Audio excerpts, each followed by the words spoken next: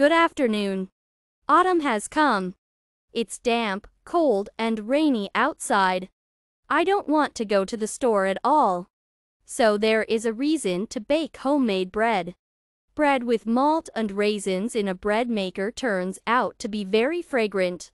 When sliced, the bread does not crumble at all. Pour malt into the bucket of the bread maker. Fill the malt with hot water. When the water becomes warm, dissolve salt, yeast, and honey in the water. Add both types of flour. Add the raisins. Pour vegetable oil.